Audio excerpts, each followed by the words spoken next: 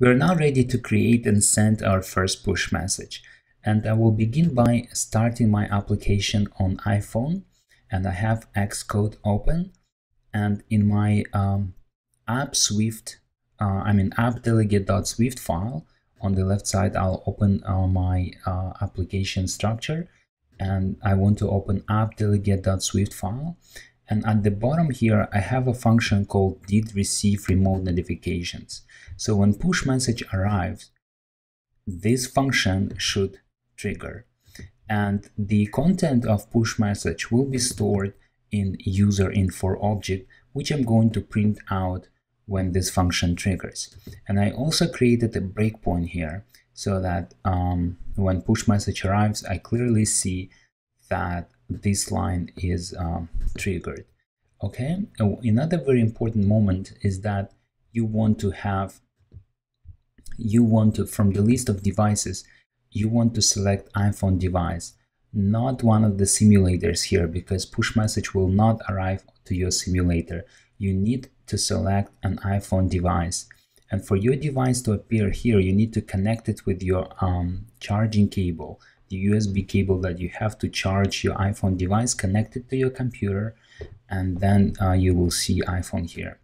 Okay, so my device is selected. My device is connected to my computer. I will start my application, and I'm ready to send push messages to it. I will now switch to my NetBeans development environment where I have my PHP project. And remember that the files that are needed to send push messages, we have an APNs folder, Apple Push Notification Service folder.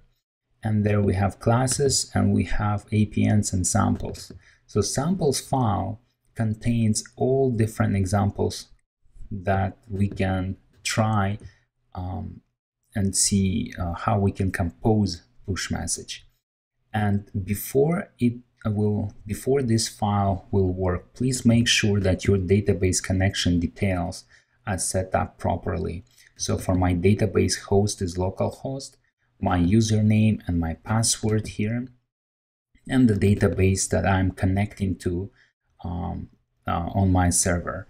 I will drag down my PHP my admin, and here I have the my photo app database, and this is the database I'm supplying here, database name, and my I have already registered device. It wants me to log in. Okay, session timeout. And I have my APNs messages table empty. So once a message is recorded into database, it will appear in APNs messages. Okay, so let's go back to our PHP file. So once you have database connection details provided correctly, we are ready to compose our first message. And basically, to compose a first message, we first need to instantiate the APNs object, passing it a database connect, DB connect class, DB connect object. So we instantiate database connection object, and then we pass it to APNs object. And now once we have APNs, we can create a message. So there is a function called new message. And if I hold command button on my keyboard, command button on my MacBook Pro, and click on this message, it will take me to class apns.php, which is inside of classes folder here. And if I look at this function, it accepts the foreigner key device ID, delivery parameter, and client ID parameter. I can read the description of these parameters here. So foreigner key, F key device, is the foreigner key or array of foreigner keys, and basically that's an array of device IDs that you want your message to be sent to. For example, if I now in my database I have one device registered for push messages, and that device has this PID, so that will be the ID that I want to provide.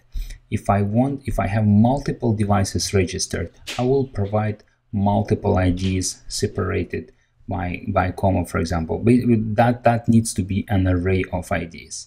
Okay, but we will come back to sending multiple devices, a push message to multiple devices a bit later. Okay, so let's go back to our samples file. So here, because I have one device registered, and because the ID of my device is 1, I'm providing here is 1. If my device would have an ID of 2 or 3, then I would provide a different value here. But now I'm sending a push message to a device that has a PID value of 1. The next parameter is add message alert, and this function accepts the text that you want to be sending. Again, you can look at this function by holding command button and clicking on this function and see what other parameters it accepts. But to make it simple, this is the message that user will see when it arrives and they're prompted with the alert message, for example. So I typed a sample text here, a message to Canadian customer. And the last function is called queue message, and what it will do, it will record this message in our database. It will record our message into APN's messages, and that message will be queued for delivery. It will not send right away, it will be just sent, it will be just queued for delivery. And for the push message to be sent, there is another function that we need to call. It's called process queue. Again, it's called on APN's object, and it's a process queue. So once this function executes, it will send out all push messages that were queued for delivery. So if we have one message here queued for delivery, it's only one message that will be delivered. But if we create multiple messages, all of them will be sent out to devices, the ID that we will provide here in a new message. So once I'm done here, I will save my file, and then I will go to my FTP client. I'm using FileZilla, and I'll take samples PHP, drag and drop it to my APNs folder on the server side. And now I'm ready to go and send it.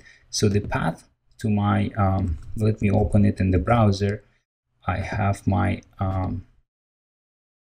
URL here, so I will open a new tab, paste the URL, and then go back to FileZilla, copy the path to my project, which is photo app / APNs folder. I'll paste it here, and then / file name is called samples.php.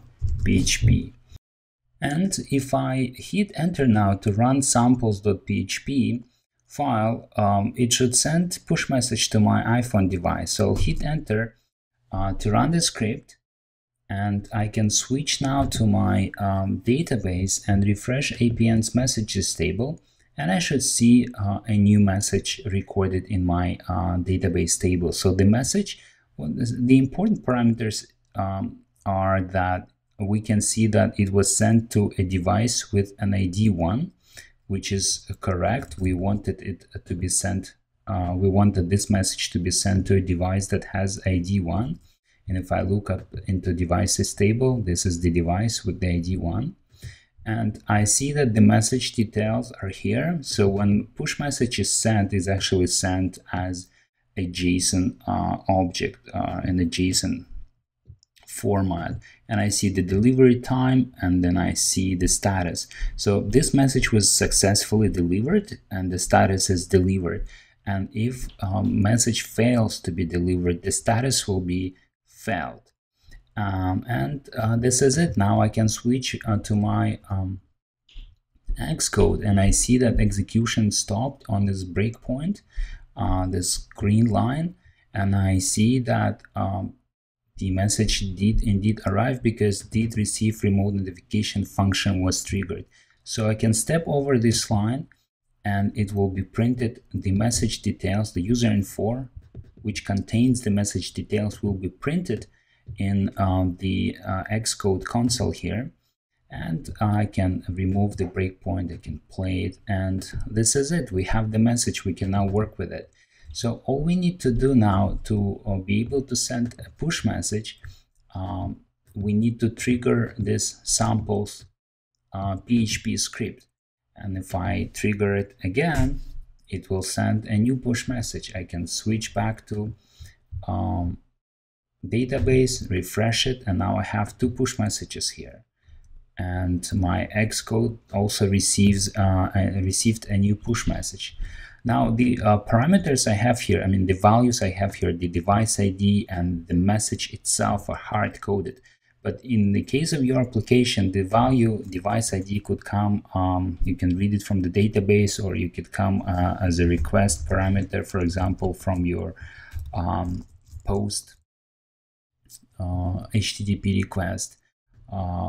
Or I mean, it's up to you how you can pass this value here. Same with the message. You can either, your script can read it from the database depending on your business logic, or it can pass it as a post HTTP parameter.